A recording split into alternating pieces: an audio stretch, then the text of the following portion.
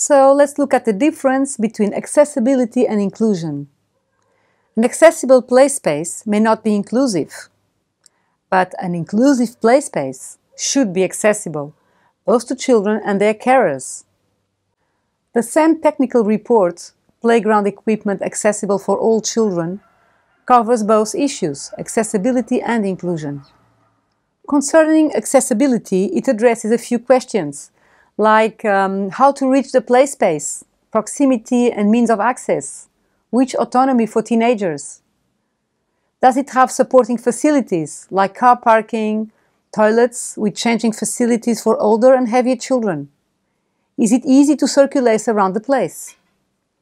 These are important issues as this may encourage carers to bring children with special needs to this play space more often.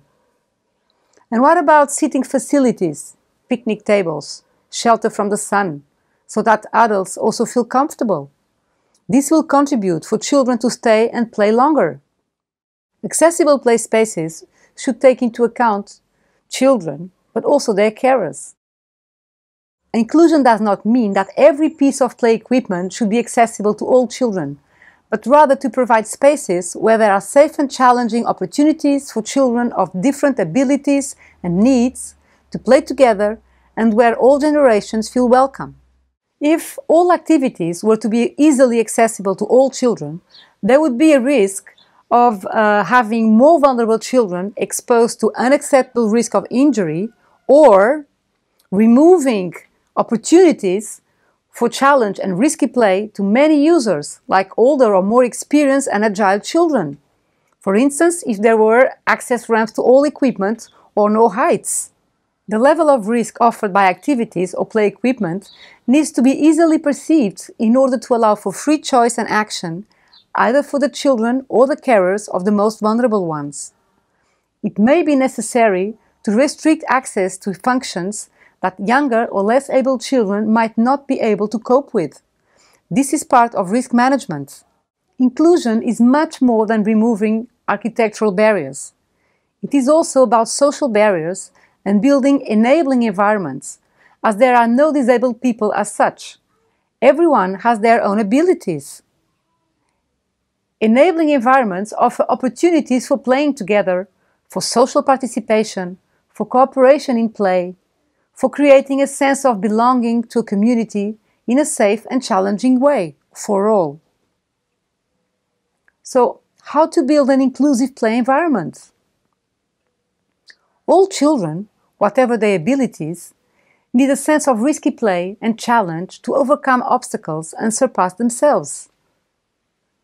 Enabling environments offer a diversity of types of play and levels of challenge, like catering for different age groups, including teenagers, requiring as many senses as possible, and at least 2, and considering the wider range of abilities possible, and not only sensorial stimulation, but also physical challenge. So, here are some examples that can contribute to an inclusive environment. Interactive play induces cooperation. Interaction or the presence of adults can be reassuring for some children. Water play, sand play, music, all these are enjoyable for all generations. For multisensorial stimulation, you can offer a diversity of materials: soft, hard, loose feel, stone, metal, wood. Think of tactile sensations also for bare feet: gravel, sand, bark, water, grass. Introduce vegetation and plants. Think of places to sit, to lie down, to be together. The play provision can involve less physical risk and stimulate social relations, introspection, role play, and other sensations and skills. So, what to consider when choosing equipment for it to be more inclusive? Provision of equipment should focus on a wide variety of abilities rather than one type of disability. Opportunities for gripping, climbing, swinging, sliding. Access to adults is required by playground equipment standards, so the whole family can play together, and the child that is scared or more vulnerable can always have support. The choice of equipment should offer different play functions. It should offer opportunities for collective use, like large enough platforms to accommodate several users. And the same equipment can have different uses. For instance, in this case, with body support and assistance from a carer, gentle rocking, or on his own and more dynamic movements. Large swing seats allow for children with different ages and abilities to use them together with other children or adults, sitting or lying down with more or less gripping or body support. This promotes cooperation, empathy, respect for each other's limits or boundaries. Embankment slides can offer different types of access to cater for different levels of challenge. And slides with a longer run out can also be safer for children with special needs or feeling more insecure. Children in wheelchairs may also like experiencing bumping, speed, moving alongside other children, and whenever possible, get out of the wheelchair, even if it is for crawling or sitting on a sandpit, for instance. Let's look at what is not inclusion. It is very important to avoid specific spots for disabled. This further promotes segregation or exclusion.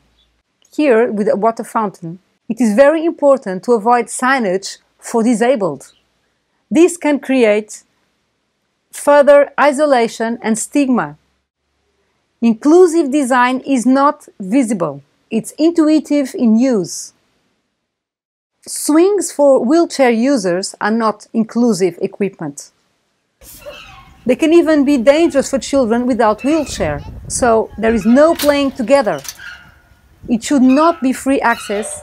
It should be locked and only to be used with professional supervision. In this case, it is even heavy and dangerous for all. It needs a new design and construction.